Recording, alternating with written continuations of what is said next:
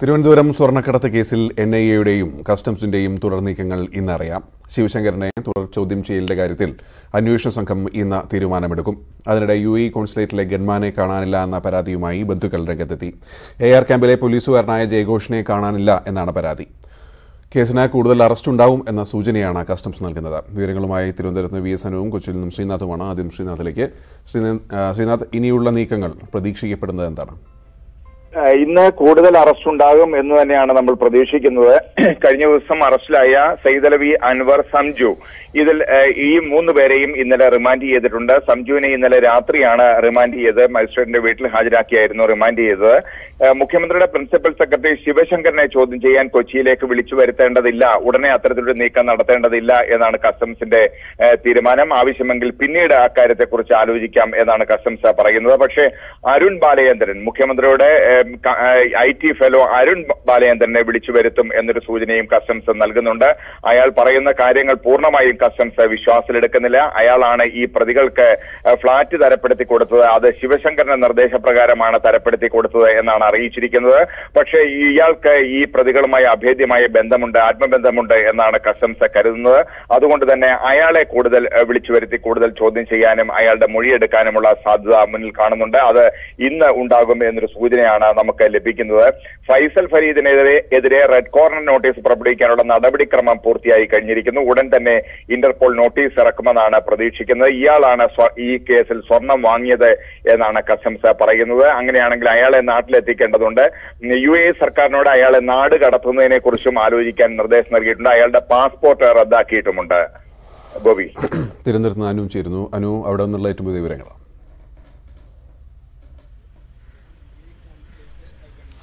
ഗോപി, ഏതായിരുന്നാലും ശിവശങ്കരെ തൽക്കാലം ചോദ്യം ചെയ്തേക്കില്ല എന്നൊരു സൂചന തന്നെയാണ് ശ്രീനാഥ് സൂചിപ്പിച്ച പോലെ കസ്റ്റംസിന്റെ തിരുവനന്തപുരത്തെ ഉദ്യോഗസ്ഥരും വ്യക്തമാക്കുന്നത്. കാരണം നിലവിൽ 9 മണിക്കൂറോളം അദ്ദേഹത്തെ ചോദ്യം ചെയ്തിട്ടുണ്ട്. മാത്രമല്ല ആ മൊഴി വിശദമായി പരിശോധിക്കുകയാണ്. സ്വർണ്ണക്കടത്ത് കേസിലെ പ്രധാന പ്രതികളായ സ്വപ്ന, സരിത്ത്, സന്ദീപ് എന്നിവരുടെ മൊഴികളുമായും ഈ മൊഴികൾ താരതമ്യം ചെയ്തുകൊണ്ടുള്ള ഒരു നിരീക്ഷണമാണ് നടത്തുന്നത്. അതിനുശേഷം ശിവശങ്കറിന്റെ ഫോൺ ഡീറ്റെയിൽസ്, അതിന്റെ ഫോറൻസിക് റിപ്പോർട്ട് വന്നതിന് ശേഷം ആകും രണ്ടാം ഘട്ട ചോദ്യം ചെയ്യൽ എന്നൊരു സൂചനയാണ് നൽകുന്നത്. പക്ഷേ നേരത്തെ ശ്രീനാഥ് പറഞ്ഞതുപോലെ അരുൺ ബാലചന്ദ്രന്റെ ഒരു പരാതിയുണ്ട്. പ്രത്യേകിച്ച് ശിവശങ്കർ ആവശ്യപ്പെട്ടിട്ടാണ് സ്വപ്നയ്ക്കും സുഹൃത്തുക്കൾക്കും വേണ്ടി റൂം എടുത്തു കൊടുത്തത്. അങ്ങനെ ഒരു പരാതി NIAയുടെ മുന്നിൽ നിൽക്കുന്ന സാഹചര്യത്തിലും ഒരുപക്ഷെ NIAയുടെ ഭാഗമായി ഏതെങ്കിലും തരത്തിലുള്ള ചോദ്യം ചെയ്യൽ ഉടനെ ഉണ്ടാകുമോ എന്നുള്ളതാണ് ഏറ്റവും പ്രധാനപ്പെട്ട കാര്യവും. മറ്റൊരു പ്രധാനപ്പെട്ട കാര്യം, ഇന്ന് തിരുവനന്തപുരത്തെ UAE കോൺസുലേറ്റിലെ ഗൺമാനായ എയർ ക്യാമ്പിലെ ജയഘോഷിനെ കാണാനില്ലെന്ന് ബന്ധുക്കൾ തുമ്പ പോലീസിൽ പരാതി നൽകിയിട്ടുണ്ട്. ഇതുമായി ബന്ധപ്പെട്ട് അന്വേഷിക്കുമ്പോൾ കഴിഞ്ഞ ഒരാഴ്ചയായി ഇയാൾ മാനസികാസ്വാസ്ഥ്യം പ്രകടിപ്പിച്ചിരുന്നതായി പോലീസിലെ ഉദ്യോഗസ്ഥർ വ്യക്തമാക്കുന്നുണ്ട്. ഇയാൾ താമസിക്കുന്നത് വട്ടിയൂർക്കാവാണ്. വട്ടിയൂർക്കാവിൽ ഭാര്യയ്ക്കും മക്കൾക്കൊപ്പമാണ് താമസിക്കുന്നത്. പക്ഷേ ഈ പ്രത്യേകിച്ച് സ്വർണ്ണക്കടത്ത് കേസ് വന്നതിന് ശേഷം അദ്ദേഹം മാനസികമായി ചില പ്രശ്നങ്ങൾ കാണിച്ചിരുന്നു. തുടർന്ന് അവർ വട്ടിയൂർക്കാവ് പോലീസ് സ്റ്റേഷനിൽ ബന്ധപ്പെടുകയും അവിടെ നിന്ന് ഇദ്ദേഹത്തെ പുല്ലുവിളയിലെ കുടുംബ വീട്ടിലേക്ക് കൊണ്ടുപോവുകയുമായിരുന്നു. ഈ കുടുംബ വീട്ടിൽ നിന്നാണ് ഇന്നലെ വൈകിട്ടോടുകൂടി ഇദ്ദേഹത്തെ കാണാതായത്. അദ്ദേഹത്തിന്റെ അളിയനാണ് ഈ തുമ്പ പോലീസ് സ്റ്റേഷനിൽ ഇത് സംബന്ധിച്ച പരാതി നൽകിയിട്ടുള്ളത്.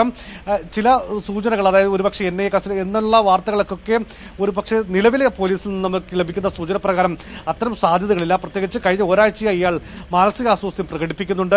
അതുകൊണ്ട് തന്നെയാണ് ഇദ്ദേഹത്തിന്റെ സർവീസ് ഗണ്ണ് ഇന്നലെ എയർ ക്യാമ്പിൽ എത്തി ബന്ധുക്കളും സഹപ്രവർത്തകരും തിരികെ എയർ ക്യാമ്പിൽ ഡ്യൂട്ടി കമാൻഡന്റിനെ ഏൽപ്പിക്കുന്ന സാഹചര്യവും ഉണ്ടായത് എന്നുള്ളതാണ് ഇപ്പോൾ നമുക്ക് അറിയാൻ കഴിയുന്നത്.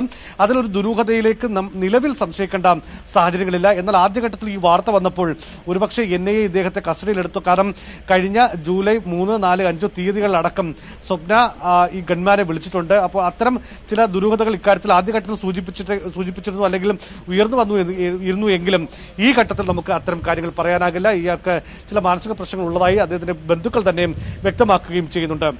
മറ്റൊരു പ്രധാനപ്പെട്ട കാര്യം, ശിവശങ്കരനെ സംബന്ധിച്ച് കഴിഞ്ഞ ദിവസങ്ങളിലൊക്കെ ഉണ്ടായിരുന്ന മുഖ്യമന്ത്രിയുടെ പൊളിറ്റിക്കൽ സെക്രട്ടറി അല്ലെങ്കിൽ അത്തരം ഏറ്റവും അടുത്ത ഒരു സർവീസിലിരിക്കുന്ന ആൾ എന്നുള്ള ഒരു പരിരക്ഷ ഉണ്ടായിരുന്നു. പക്ഷേ ഇന്നലെ മുതൽ ആ പരിരക്ഷയില്ല. അതുകൊണ്ട് തന്നെ അദ്ദേഹത്തെ ഏത് നിമിഷവും അന്വേഷണ ഏജൻസികൾക്ക് ചോദ്യം ചെയ്യാം എന്നുള്ളതാണ് ഏറ്റവും പ്രധാനപ്പെട്ട കാര്യം. പക്ഷേ നിലവിൽ ഇപ്പോഴും കസ്റ്റംസ് നൽകുന്ന സൂചന പ്രകാരം ഈ സ്വർണ്ണക്കടത്ത് കേസിൽ ശിവശങ്കറിന് ഡയറക്റ്റ് ലിങ്കുള്ള ഒരു സാഹചര്യവും ഒരു സാധ്യതയും ഇവർക്ക് കണ്ടെത്താനായിട്ടില്ല, അല്ലെങ്കിൽ അത്തരം സാധ്യത ഇപ്പോൾ സംശയിക്കുന്നില്ല എന്നുള്ളതാണ് കസ്റ്റംസ് നൽകുന്ന സൂചനയും. കോപി, ശരിയാണോ? സ്വർണ്ണക്കടത്ത് വിവാദത്തിൽ നിന്നും തലയൂരാനുള്ള വഴികൾ ആലോചിക്കാൻ CPM സംസ്ഥാന സെക്രട്ടേറിയറ്റ് യോഗം ഇന്ന് ചേരും. വിവാദങ്ങൾ സർക്കാരിന്റെ പ്രതിച്ഛായയെ ബാധിച്ചു എന്ന ആശങ്ക നേതൃത്വത്തിനുണ്ട്. അതിനിടെ സ്വർണ്ണക്കടത്ത് കേസിൽ ശിവശങ്കരനെ തള്ളി CPM സംസ്ഥാന സെക്രട്ടറി കോടിയേരി ബാലകൃഷ്ണൻ രംഗത്തെത്തി. സ്വയം കുഴിച്ച കുഴിയിൽ വീണവരെ രക്ഷിക്കാൻ സർക്കാരിന്റെ കൈ നീളില്ല എന്നും ദേശാഭിമാനിയിലെ ലേഖനത്തിൽ കോടിയേരി ബാലകൃഷ്ണൻ വ്യക്തമാക്കുന്നു. EV അരുണാണ് ചേരുന്നത്. അരുൺ, പാർട്ടി സെക്രട്ടറി എന്ന നിലപാട് വ്യക്തമാക്കുന്നു ജയശങ്കർ വിഷയത്തിൽ. എന്തൊക്കെയാണ് ആദ്യം അതിലേക്ക്? ശിവശങ്കരനെ പൂർണ്ണമായും തള്ളുകയാണ് പാർട്ടി സംസ്ഥാന സെക്രട്ടറി കോടിയേരി ബാലകൃഷ്ണൻ. ഇന്ന് CPMന്റെ വളരെ നിർണായകപ്പെട്ട സംസ്ഥാന യോഗം ചേരുകയാണ്. കാരണം ഈ വിഷയത്തിൽ സംസ്ഥാന സർക്കാർ വലിയ പ്രതിസന്ധിയിൽ അകപ്പെട്ടിരിക്കുന്നു. ശിവശങ്കരനെ സസ്പെൻഡ് ചെയ്തതോടുകൂടി അതിൽ നിന്ന് ഒരു പരിധി രക്ഷ നേടാൻ കഴിയുമെന്ന് CPM പ്രതീക്ഷിക്കുന്നു. എങ്കിലും ഇനിയും മുഖ്യമന്ത്രിയുടെ ഓഫീസിനെ കേന്ദ്രീകരിച്ചാണ് പ്രതിപക്ഷത്തിന്റെ BJPയുടെ ഒക്കെ ആക്രമണങ്ങൾ. അതിനെ എങ്ങനെ പ്രതിരോധിക്കും, ഈ വിവാദത്തിൽ നിന്ന് എങ്ങനെ തലയൂരും, ഈ വിഷയങ്ങളാകും CPM സംസ്ഥാന സെക്രട്ടറി പ്രധാനമായും ചർച്ച ചെയ്യുക. കോടിയേരി ലേഖനത്തിൽ മറ്റൊരു പ്രധാനപ്പെട്ട കാര്യമുള്ളത് സ്വർണ്ണ നിറം കാവിയും പച്ചയും. അതായത് സ്വർണ്ണക്കടത്ത് കേസിനെ പരാമർശിച്ച് BJP ദേശീയ പ്രസിഡന്റ് JP നദ്ദ പറഞ്ഞത് കേരളത്തിൽ വരുന്ന സ്വർണ്ണത്തിന് ചുവപ്പ് നിറം എന്നായിരുന്നു. ഇതിനെ തള്ളുകയാണ് കോടിയേരി ബാലകൃഷ്ണൻ. ഇതിനകം പുറത്തുവന്ന വാർത്തകൾ വ്യക്തമാക്കുന്നത് ഇതിന്റെ നിറം കാവിയും പച്ചയുമാണെന്നാണ്. കാവി BJPയും പച്ച ചില തീവ്രവാദ ശക്തിയും അവയുമായി സഹകരിക്കുന്ന മുസ്ലിം ലീഗിനെയുമാണ് പ്രതിദാനം ചെയ്യുന്ന കോടിയേരി പറയുന്നത്. അതായത് ഈ സ്വർണ്ണക്കടത്ത് ആരോപണം BJPയിലേക്കും ലീഗ് ഉൾപ്പെടെയുള്ള മുസ്ലിം സംഘടനകളിലേക്കും മാറ്റുകയാണ് കോടിയേരി ഇതിലൂടെ ചെയ്യുന്നത്. പക്ഷേ ഇത്തരം പ്രവണതകളെ CPM നഖശിഖാന്തം എതിർക്കും. ഭീകരപ്രവർത്തനവുമായി ബന്ധമുള്ള തീവ്രവാദികളെയും അവരുമായി ബന്ധം സ്ഥാപിക്കുന്ന ഒത്താശക്കാരെയും അന്വേഷണ ഏജൻസികൾ കൊണ്ടുവരുന്നത് തള്ളണമെന്ന് കോടിയേരി ആവശ്യപ്പെടുന്നു. സന്ദീപ് നായരുടെ BJP ബന്ധം, മറ്റു പ്രതികളുടെ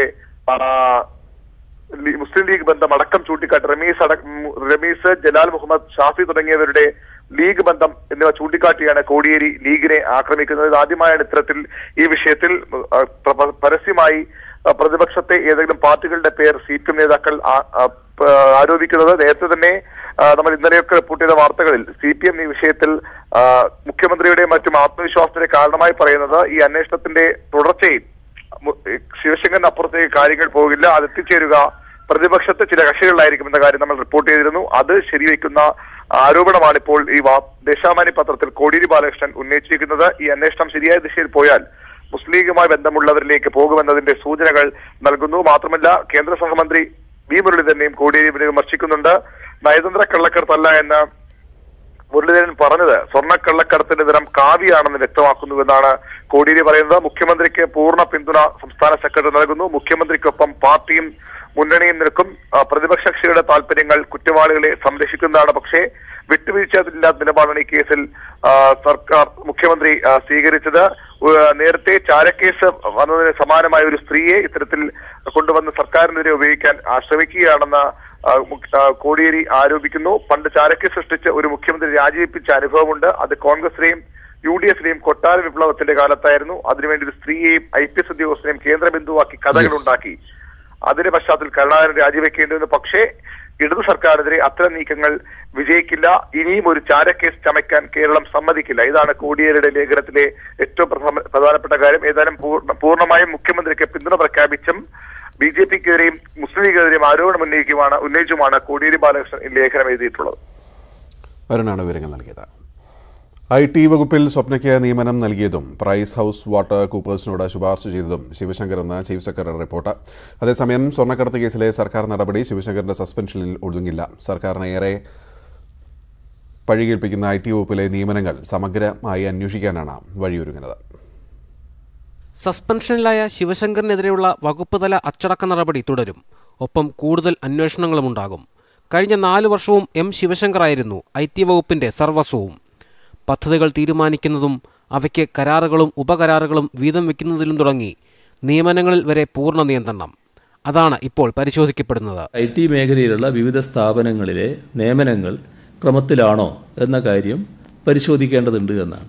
ആ പരിശോധനയ്ക്കുള്ള സംവിധാനം ഒരുക്കുന്നുണ്ട്. അത് ഇതിൻ്റെ ഭാഗമായിട്ട് തന്നെ ഉണ്ടാകും. അത് പ്രത്യേകമായിട്ട് തന്നെ അന്വേഷിക്കും. നിരവധി എക്സ്പോകളും ഡിജിറ്റൽ കോൺക്ലേവുകളും സംസ്ഥാനത്തിനകത്തും പുറത്തും നടന്നു. ഇതിനൊക്കെ ശിവശങ്കറിന് സഹായിയായി കൂടെ നിന്നത് അരുൺ ബാലചന്ദ്രനാണ്. സർക്കാർ ഉദ്യോഗസ്ഥരെ കാഴ്ചക്കാരാക്കിയാണ് IT പ്രൊഫഷണലുകൾ എന്ന പേരിൽ ഒരു സംഘം സർക്കാരിനെ നിയന്ത്രിച്ചത്. ഉന്നത ഉദ്യോഗസ്ഥർക്കടക്കം ഇതിൽ കടുത്ത അതൃപ്തിയുണ്ട്. ഇപ്പോൾ പ്രഖ്യാപിച്ചിട്ടുള്ള അന്വേഷണത്തിൽ അതും പ്രതിഫലിക്കും. ന്യൂസ് 18 തിരുവനന്തപുരം. സമൂഹ വ്യാപനാശങ്കയിൽ കേരളം.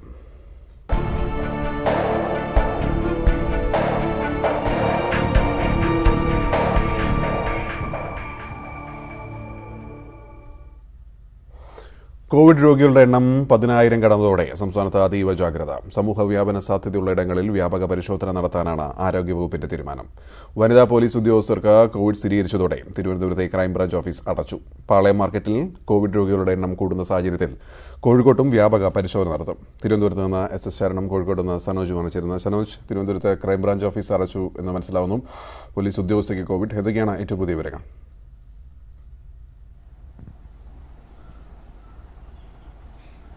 തീർച്ചയായിട്ടും അത്തരത്തിൽ ഒരു പോലീസ് ഉദ്യോഗസ്ഥയ്ക്ക് കോവിഡ് സ്ഥിരീകരിച്ച സാഹചര്യത്തിലാണ് ക്രൈംബ്രാഞ്ച് ഓഫീസ് അടച്ചിരിക്കുന്നത്. ഏതായാലും തിരുവനന്തപുരത്ത് കോവിഡുമായി ബന്ധപ്പെട്ട അതിസങ്കീർണമായ സാഹചര്യമാണ് നിലനിൽക്കുന്നത്.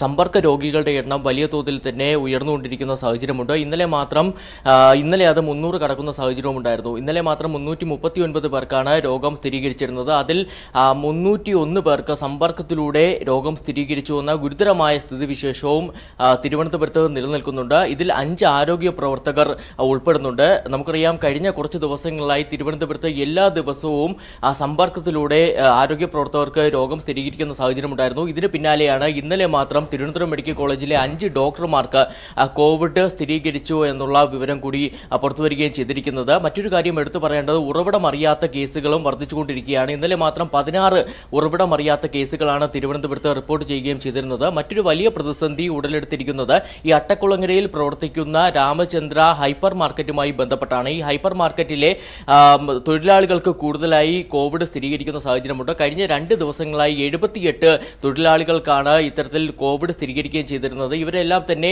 തമിഴ്നാട്ടിൽ നിന്ന് എത്തിച്ച് ഒരുമിച്ചാണ് പാർപ്പിച്ചിരുന്നത്. അതുകൊണ്ട് തന്നെ ബാക്കിയുള്ള ആളുകളുടെ ഫലവും പോസിറ്റീവ് ആകുമെന്നുള്ള ആശങ്കയും നിലനിൽക്കുന്നുണ്ട്. ഏതായാലും അവരുടെ സാമ്പിളുകളെല്ലാം തന്നെ ഇതിനു മുമ്പ് ശേഖരിക്കുകയും പരിശോധനയ്ക്ക് അയക്കുകയും ചെയ്തിട്ടുണ്ടായിരുന്നു. മറ്റൊരു ആശങ്ക ഉടലെടുത്തിരിക്കുന്നത് തീരദേശ പ്രദേശങ്ങളിലാണ്. നമുക്കറിയാം, പൂന്തുറയിലാണ് ഏറ്റവും കൂടുതൽ പ്രതിസന്ധി നേരത്തെ ഉടലെടുക്കുകയും അവിടെ ക്രിട്ടിക്കൽ കണ്ടെയ്ൻമെന്റ് സോണായി പ്രഖ്യാപിക്കുകയും കർശന നിയന്ത്രണങ്ങൾ ഏർപ്പെടുത്തുകയും ചെയ്തിട്ടുണ്ടായിരുന്നു. എന്നാൽ ഈ നിയന്ത്രണങ്ങൾ ഒരു വശത്ത് നിൽക്കുമ്പോൾ തന്നെ വലിയ തോതിൽ സമ്പർക്ക രോഗികളുടെ എണ്ണം കൂടിക്കൊണ്ടിരിക്കുന്ന സാഹചര്യമുണ്ട്. അതുകൊണ്ട് തന്നെ കൂടുതൽ ശ്രദ്ധ അവിടെ ഇപ്പോൾ വച്ചു പുലർത്തണമെന്നുള്ളൊരു നിർദ്ദേശം ജില്ലാ ഭരണകൂടത്തിന്റെ ഭാഗത്തുനിന്ന് ഉണ്ടാവുകയും ചെയ്തിട്ടുണ്ട്. ഇതോടൊപ്പം തന്നെയാണ് കൂടുതൽ കണ്ടെയ്ൻമെന്റ് സോണുകളും തിരുവനന്തപുരത്ത് നിലവിൽ വരികയും ചെയ്തിരിക്കുന്നത്. അതായത് തിരുവനന്തപുരം കോർപ്പറേഷന് കീഴിലെ കടകംപള്ളി വാർഡിനെ കണ്ടെയ്ൻമെന്റ് സോണാക്കി മാറ്റിയിട്ടുണ്ട്. ഒപ്പം തന്നെ ഈ ഗ്രാമപ്രദേശങ്ങൾ, നമുക്കറിയാം, നഗരത്തിൽ മാത്രമല്ല ഗ്രാമപ്രദേശങ്ങളിലും വലിയ തോതിൽ സമ്പർക്ക രോഗികളുടെ എണ്ണം വർദ്ധിച്ചുകൊണ്ടിരിക്കുന്ന സാഹചര്യമുണ്ട്. പ്രത്യേകിച്ച് പാറശാല, നെടുമങ്ങാട്, ചിറയൻകീഴ് അടക്കമുള്ള സ്ഥലങ്ങളിൽ നിരവധി രോഗികൾ ഇത്തരത്തിൽ സമ്പർക്കത്തിലൂടെ നിരവധി പേർക്ക് രോഗം സ്ഥിരീകരിക്കുന്ന സാഹചര്യം കഴിഞ്ഞ ദിവസങ്ങളിൽ ഉണ്ടായിട്ടുമുണ്ട്. അതുകൊണ്ട് കൂടി അവിടേക്കും നിയന്ത്രണം വ്യാപിപ്പിക്കാനാണ് തീരുമാനം. ഏതായാലും അവിടെയും പല പഞ്ചായത്തുകളിലും ഇത്തരത്തിൽ വാർഡുകൾ കണ്ടെയ്ൻമെന്റ് സോണാക്കി മാറ്റുകയും കർശന നിയന്ത്രണങ്ങൾ ഏർപ്പെടുത്തുകയും ചെയ്തിട്ടുണ്ട്. സനോജ് കൂടിയാണ് ചേരുന്നത്. സനോജ്, പാളയം മാർക്കറ്റിലടക്കം സങ്കീർണമായ അവസ്ഥ എന്താണ് കോഴിക്കോട് നിന്നുള്ള വിവരങ്ങൾ?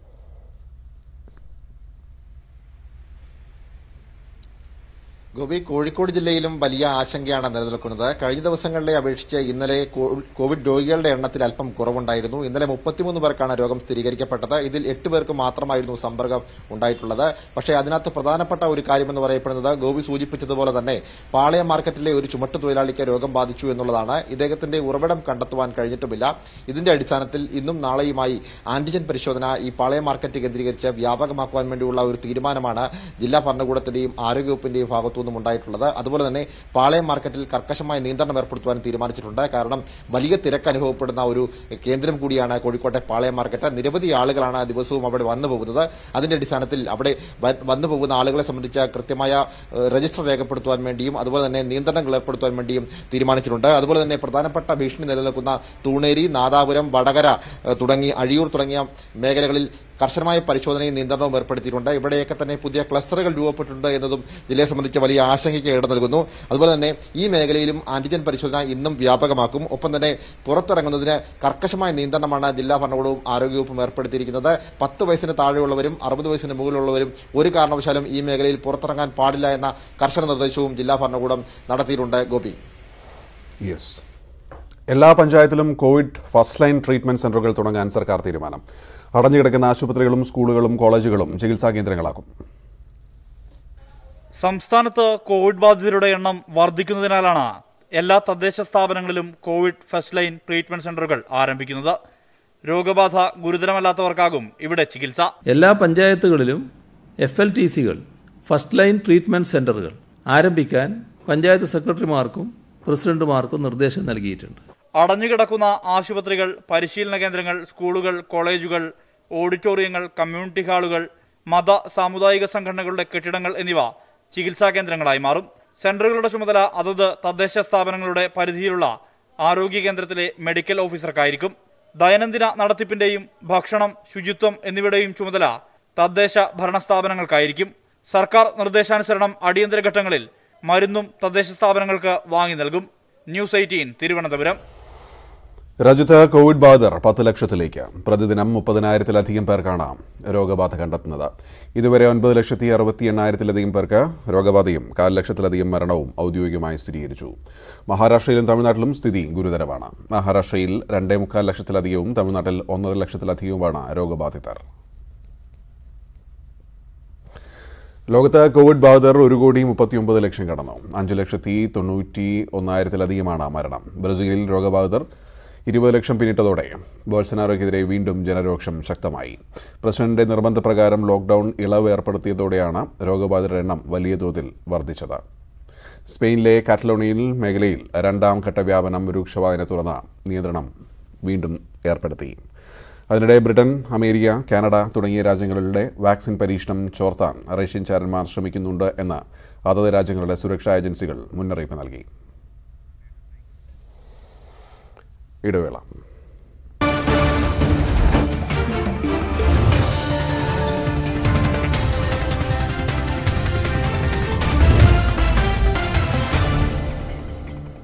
ശ്രീരാമ രാമ. കനത്ത മഴയിലും വെള്ളപ്പൊക്കത്തിലും മുങ്ങി അസം. മരണസംഖ്യ 68ആയി. കാസിരംഗ ദേശീയോദ്യാനമടക്കം വെള്ളക്കെട്ടിലായി. 48 ലക്ഷം ആളുകളെ പ്രകൃതിക്ഷോഭം ബാധിച്ചു.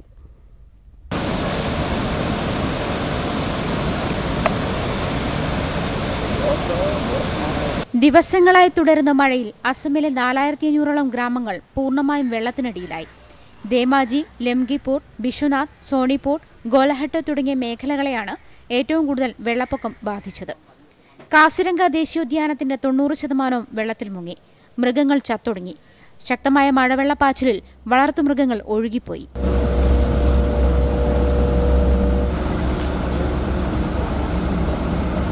മുപ്പത് ജില്ലകളിലായി 48 ലക്ഷം ആളുകളെയാണ് വെള്ളപ്പൊക്കം ബാധിച്ചത്. പലയിടത്തും മണ്ണിടിച്ചിലുണ്ടായി. റോഡുകളിൽ വെള്ളം കയറി ഗതാഗതം പൂർണ്ണമായും തടസ്സപ്പെട്ടു. ദേശീയ സംസ്ഥാന ദുരന്ത നിവാരണ സേനകളുടെ നേതൃത്വത്തിൽ രക്ഷാപ്രവർത്തനം തുടരുകയാണ്. News desk, news 18. മറ്റു വാർത്തകൾ ചുരുക്കത്തിൽ. ന്യൂയോർക്കിൽ ഐക്യരാഷ്ട്രസഭയുടെ സാമ്പത്തിക സാമൂഹിക കൗൺസിൽ യോഗത്തിൽ പ്രധാനമന്ത്രി ഇന്ന് പങ്കെടുക്കും. Norway പ്രധാനമന്ത്രിക്കും UN secretary general Antonio ഗുട്ടൻസിനുമൊപ്പം സമാപന സമ്മേളനത്തിലാണ് പ്രധാനമന്ത്രി മുഖ്യപ്രഭാഷണം നടത്തുക.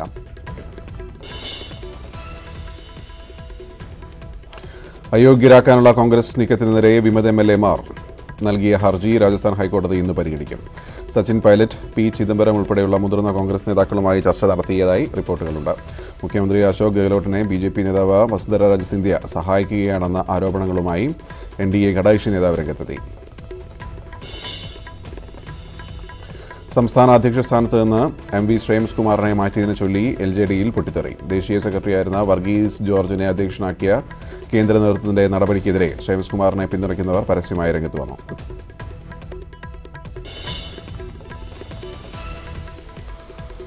കോഴിക്കോട് KSRTC ടെർമിനൽ നിർമ്മാണത്തിലെ അപാകത സംബന്ധിച്ച് വിജിലൻസ് അന്വേഷണം തുടങ്ങി.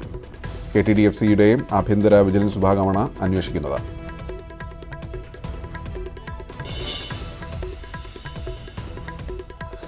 സംഗീതജ്ഞൻ ജാസി ഗിഫ്റ്റിന്റെ സഹോദരി ജിസി ഗിഫ്റ്റ് അന്തരിച്ചു. 38 വയസ്സായിരുന്നു. കരൾ സംബന്ധമായ അസുഖത്തെ തുടർന്ന് കഴിഞ്ഞ 1 വർഷമായി ചികിത്സയിലായിരുന്നു. സംസ്കാരം ഇന്ന് രാവിലെ വൈക്കത്ത്.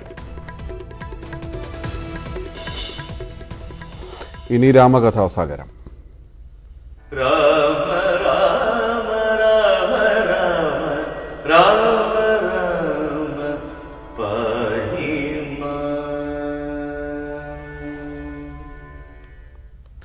തിരൂർ തുഞ്ചൻ പറമ്പിലെ കാഞ്ചന മരത്തിന്റെ ചുവട്ടിലാണ് കർക്കിടകത്തിന്റെ ഈണം പിറവിയെടുത്തത്. മലയാള ഭാഷയുടെ അടയാള പുസ്തകമായി അധ്യാത്മരാമായണം മാറിയത് ഈ മണ്ണിൽ നിന്നാണ്.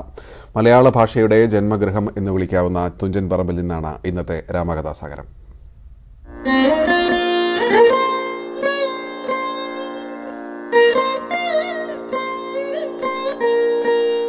നാല് നൂറ്റാണ്ട് മുൻപുള്ള കേരളം, കിളികൾ പാടിയിരുന്ന കേരളത്തിന്റെ ദിനങ്ങളിലേക്ക് ശരിക്കൊരു കിളിപ്പാട്ട് കടന്നു വന്നത് ഇവിടെ നിന്നാണ്.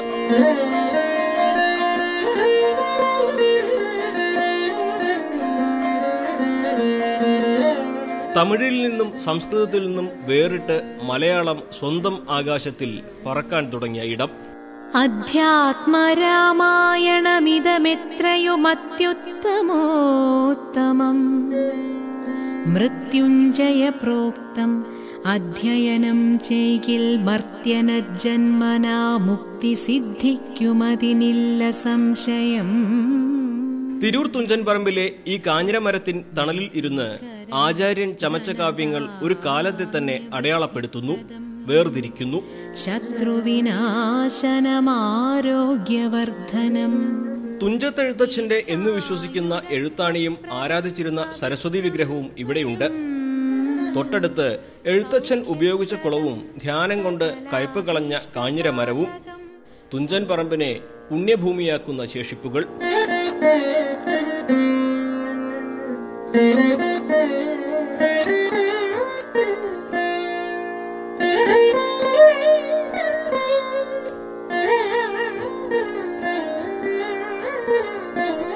ചാരിക പൈതൽ താനും വന്ദിച്ചു വന്ദ്യന്മാരെ ശ്രീരാമസ്മൃതിയോടെ പറഞ്ഞു തുടങ്ങിന. മഹാമാരി ഈ വർഷത്തെ രാമായണ മാസാചരണത്തിന്റെയും പ്രൗഢി കെടുത്തി. എല്ലാ വർഷവും എന്നതുപോലെ രാമായണ പ്രഭാഷണങ്ങളും വിശകലനങ്ങളും ആസ്വാദന സദസ്സും ഇക്കുറിയില്ല. ജീവനക്കാരും രാമായണം വായിക്കാൻ അനുമതി ലഭിച്ചവരും മാത്രമാകും എത്തുക. സാധാരണ എല്ലാവർക്കും ഒന്ന് വായിക്കായിരുന്നു. ഇക്കുറി സോഷ്യൽ ഡിസ്റ്റൻസ് ഒക്കെ പാലിച്ചുകൊണ്ട് പരിമിതമായ ആളുകൾ, ചുറ്റുപുറത്തുള്ള കുറച്ച് ആളുകൾ മാത്രം ഉൾക്കൊള്ളിച്ചിട്ടാണ് ഇക്കുറി ഉദ്ദേശിക്കുന്നത്. പിടിച്ചുപറിക്കാരനെ മഹാചാര്യനാക്കി മാറ്റിയ രാമനാമം, പഞ്ഞക്കർക്കിടകത്തെ ആധ്യാത്മിക മാസമാക്കിയ രാമായണം, മഹാമാരിയുടെ കാലത്തെ ആശങ്കയിൽ നിന്നും പ്രതീക്ഷയുടെ തീരത്തേക്കടുക്കാൻ വിശ്വാസികൾക്ക് ബലം നൽകുക ഈ മഹാഗ്രന്ഥം തന്നെയാകും.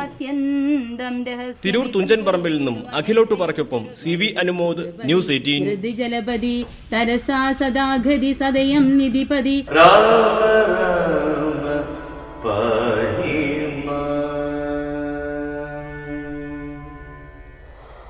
2 ദിവസത്തെ സന്ദർശനത്തിനായി പ്രതിരോധ മന്ത്രി രാജ്നാഥ് സിംഗ് ലഡാക്കിലെ ലേയിലെത്തി. അതിർത്തിയിലെ സേനാവിന്യാസം നേരിട്ട് വിലയിരുത്തും. ചൈനയുമായുള്ള സംഘർഷത്തിൽ വീരമൃത്യു വരിച്ച ജവാന്മാർക്ക് പ്രതിരോധ മന്ത്രി ആദരമർപ്പിക്കും. കരസേനാ മേധാവി MM നരവനെയും ഒപ്പമുണ്ട്. എല്ലാ വിഷയങ്ങളിലും A+ നേടുന്നതിനെ പറ്റി ഇത്ര പറയാൻ എന്താണെന്ന് ആർക്കും ചോദിക്കാം. പക്ഷേ കോട്ടയ്ക്കൽ രാജാസ് ഹയർ സെക്കൻഡറി സ്കൂളിലെ വിദ്യാർത്ഥി ജയസൂര്യയുടെ കഥ കേൾക്കുമ്പോൾ ഈ ചോദ്യത്തിന് അർത്ഥമില്ലാതെ പോകും.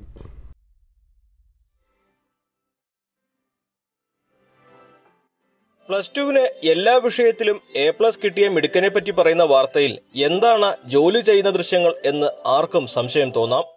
ഇവനാണ് ജയസൂര്യ. ജീവിതം മുന്നോട്ടു പോകണമെങ്കിൽ ജയസൂര്യയ്ക്ക് പഠനവും ജോലിയും ഒപ്പം കൊണ്ടുപോയേ തീരൂ. വളരെ നല്ല സപ്പോർട്ടായിരുന്നു. ഇങ്ങനത്തെ ഒരു സാഹചര്യത്തിൽ അമ്മക്ക് നല്ല സപ്പോർട്ടായിരുന്നു. എപ്പോഴും പഠിക്കാനും പഠിക്കാനുള്ള മെറ്റീരിയൽസും സാധനങ്ങളൊക്കെ കൊണ്ടുതരുമായിരുന്നു. 20 കൊല്ലം മുൻപാണ് ജയസൂര്യയുടെ അച്ഛൻ രാജാക്കണ്ണനും ഗോവിന്ദാമ്മയും വില്ലുപുരത്തു നിന്നും കോട്ടയ്ക്കലിൽ വരുന്നത്. ഒരു അപകടത്തിൽപ്പെട്ട് രാജാക്കണ്ണൻ കിടപ്പിലായതോടെ ഗോവിന്ദാമ്മ ആക്രി സാധനങ്ങൾ പെറുക്കിവിറ്റാണ് കുടുംബം നോക്കിയത്. പഠനത്തിൽ മിടുക്കനായ ജയസൂര്യ ഒഴിവു ദിവസങ്ങളിൽ ജോലിക്ക് പോയി തുടങ്ങി. കോവിഡ് കാലത്ത് അമ്മയ്ക്ക് പുറത്ത് ജോലിക്ക് പോകാൻ കഴിയാതെ വന്നതോടെ അച്ഛന്റെ മരുന്ന് ചെലവും വീട്ടുവാടകയും കുടുംബ ചെലവുമെല്ലാം ജയസൂര്യയുടെ മാത്രം ചുമരിലായി. ഇതോടെ അവൻ നിർമ്മാണ ജോലിക്ക് പോയി തുടങ്ങി. കഴിഞ്ഞ ദിവസം ജോലിക്കിടയിലാണ് +2 ഫലം അവൻ അറിഞ്ഞതും. ഇനി പഠിക്കണം, നല്ല ജോലി നേടണം. ആത്മവിശ്വാസത്തോടെ അവൻ പറയുന്നു, ഇനി ഏതെങ്കിലും ഒരു നല്ല കോഴ്സ് എടുത്ത് പഠിക്കണം. അപ്പോൾ എല്ലാവരുടെയും സപ്പോർട്ടോട് കൂടി നല്ലൊരു കോഴ്സ് എടുത്ത് പഠിക്കണം. എനിക്കൊരു അധ്യാപകനൊക്കെ ആയ നന്നായി എന്നൊക്കെ ഉണ്ട്. ജയസൂര്യയുടെ മിന്നും ജയത്തോടെ മറ്റു ചില നല്ല കാര്യങ്ങൾ കൂടി നടന്നു. അവന് കൂടുതൽ പഠനസഹായം വാഗ്ദാനം ചെയ്ത് നിരവധി പേരാണ് വന്നിരിക്കുന്നത്. അച്ഛന്റെ ചികിത്സ നടത്തുമെന്നും ഇവർക്ക് സ്വന്തമായി വീട് നൽകുമെന്നും സുമനസുകൾ പ്രഖ്യാപിച്ചിട്ടുണ്ട്.